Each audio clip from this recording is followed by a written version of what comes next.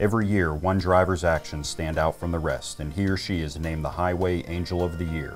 In 2011, that person was Marcus Beam, and this is his story. I remember that the road was wet, the bright lights from the cars ahead.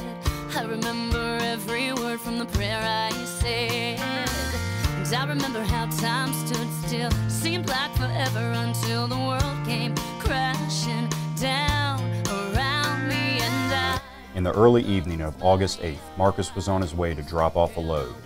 As he drove on I-40 near Benson, North Carolina, he saw a speeding car strike a vehicle, causing it to flip and careen down an embankment into the woods. Beautiful stranger, will be the light on my darkest night and save me from this hell. He pulled over and approached the accident scene. There were other motorists present, but they refused to help because the car's engine was revving, and it seemed like the car might catch on fire.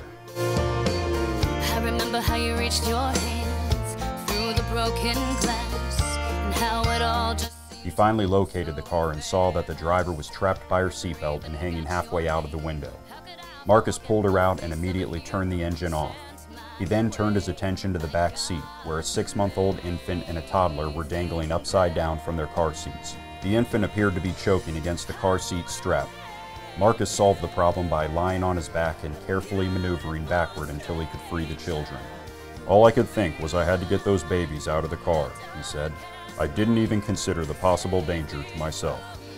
Thank you, Marcus. You truly are the Highway Angel of the Year. The video you just watched was inspired by the real-life heroics of countless professional truck drivers across North America. The Truckload Carriers Association collects their stories and honors these outstanding men and women with the title Highway Angel. And say